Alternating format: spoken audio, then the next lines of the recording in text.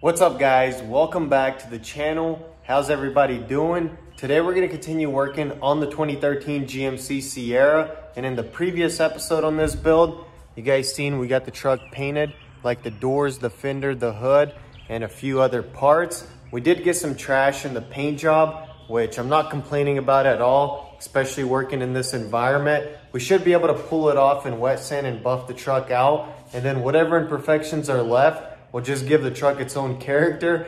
I'm just trying to stay as positive as I can, and it's all about learning and growing in your own experience. Right now, we're gonna go ahead and start throwing the truck together. Let's get started.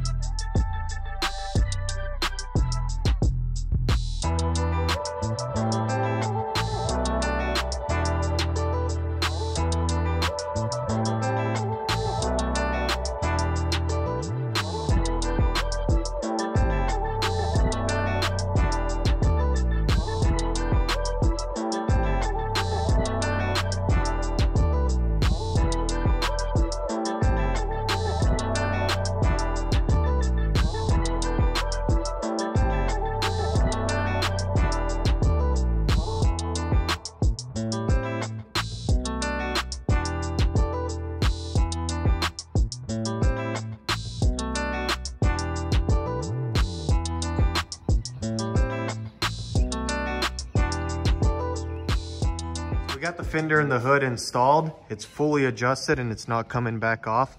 I'm not gonna do it this way anymore.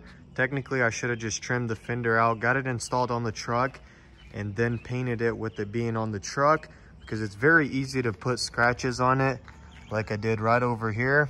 It's not a big deal, but anyways, we got the door handles on, got the moldings on, the mirrors on, and we still have to glue our door moldings on, but we'll do that a little bit later. I can't really move on with the fender liner. I'm missing this one little bracket that goes right here on the reservoir.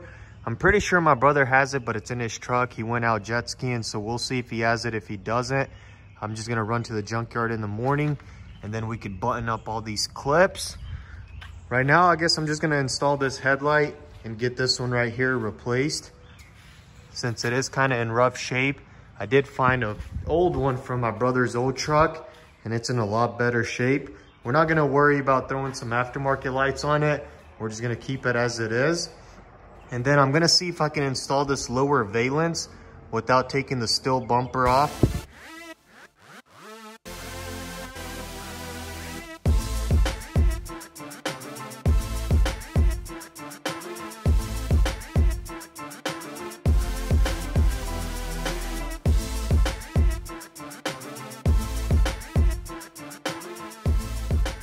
Next day here, guys. So the bracket that my brother had, of course, was for the wrong side. I made it here to the local salvage yard, not the dealership. Hopefully we could find these parts, and this is what makes my builds budget friendly. So let's do some looking, and hopefully we can get everything we need. So I think I spoke a little too early. It's kind of hard to find little parts like this because most vehicles are smacked in the front. I found the passenger side, but we're not giving up just yet. So I just found this 2013 Silverado, and yeah, it doesn't look like there's a little bracket that goes on this side. So you can see the fender liner just bolts onto the reservoir, and it doesn't look like this side got hit too hard, so it should be there if it had one. So I think we're good. I got a few other clips and bolts that I needed, so let's get back to the house. So I was just now getting ready to leave, and check this out. Here's the same Ford police car that we seen at the auction in Chattanooga. I'll go ahead and play that footage. Pretty clean looking truck right here.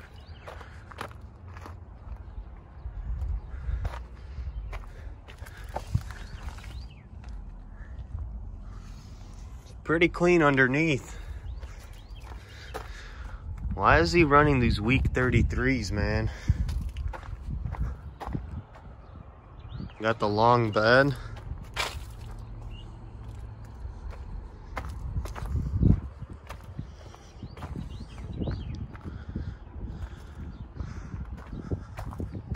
So yeah, it looks like it's just this front clip right here.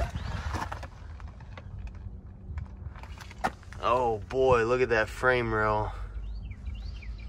Yeah, this one's gonna give us issues with inspectors. I don't think it's for us. Plus it's got 246. It's kind of hard to find low mileage trucks nowadays. Look at this sheriff car.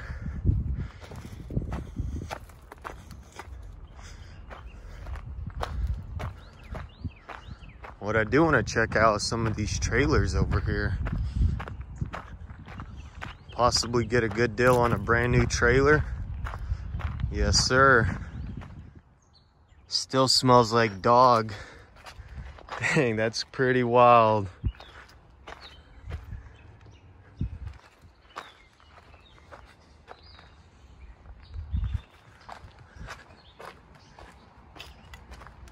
Got one more truck right here I'm gonna check out just to be sure.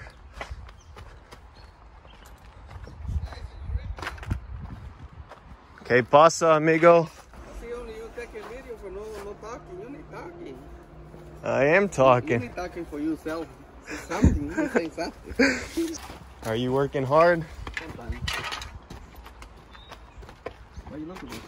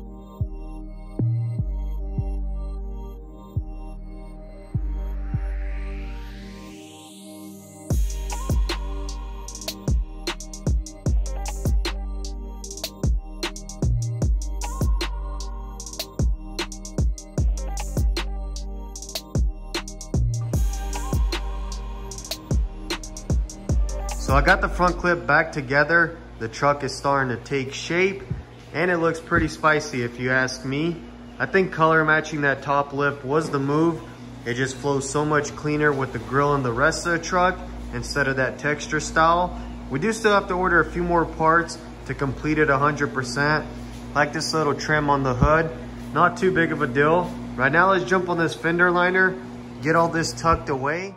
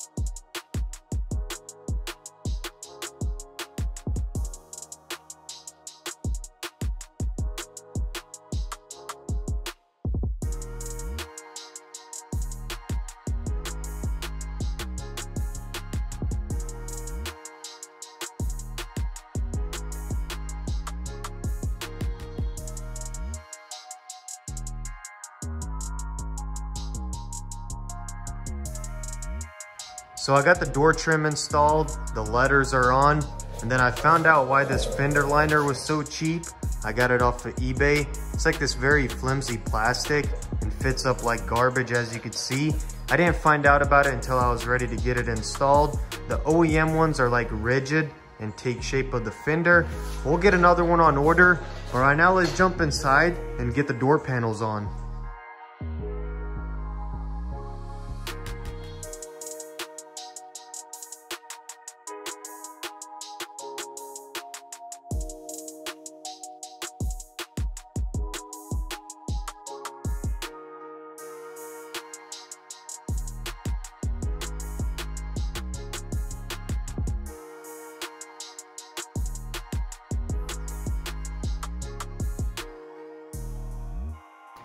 So now that we got the truck all back together, before we start whipping it around here and there, I do want to go ahead and replace our oil pressure sensor. So if you guys remember a couple videos back when I was clearing the airbag light, some of you did notice this. Our oil pressure was low, and then sometimes the check oil light will come on.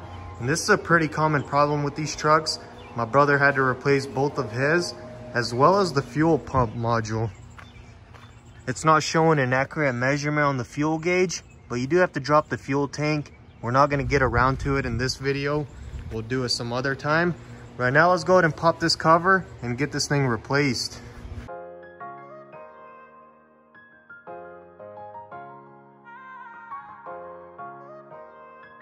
So once you pop the engine cover off, it just snaps onto these little studs right here. The sensor is all the way back here.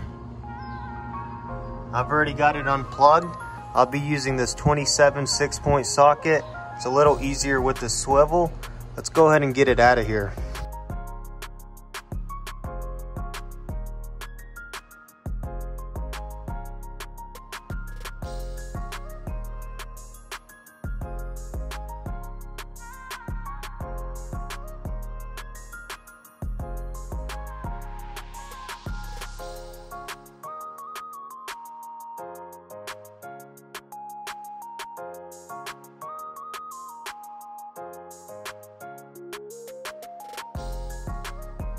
So I got the oil pressure sensor replaced. This will be the second time. The first time I tried to buy one off eBay and save a little bit of money, but it bit me in the butt. So I ran to O'Reilly's and got this Dorman brand. I've been running it for about 10-15 minutes and it's doing just fine, but we're about to go take the truck out for a spin.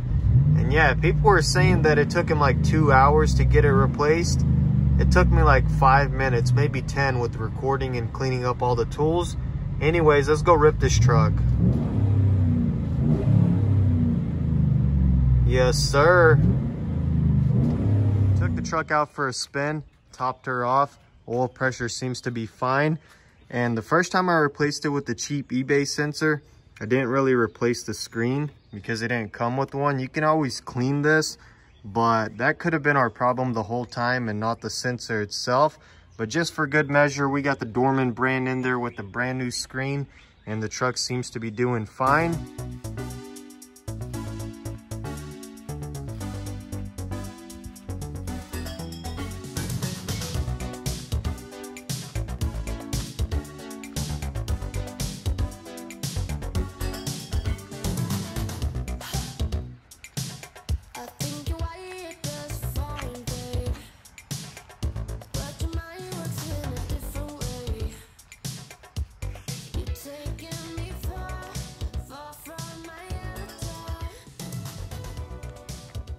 So that's a wrap for today. We got the GMC back on the road and I'm super excited. There are still a few final things we have to do to the truck, like wet sand and buff it out, but I can't really get around to it this week. I have to start on this other project for my cousin, which I've already pushed off for like a week, just to get the GMC sitting at where it is today.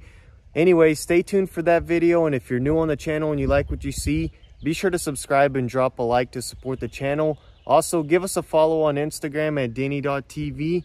Drop any suggestions you have down in the comments. Thanks for tuning in. Peace out.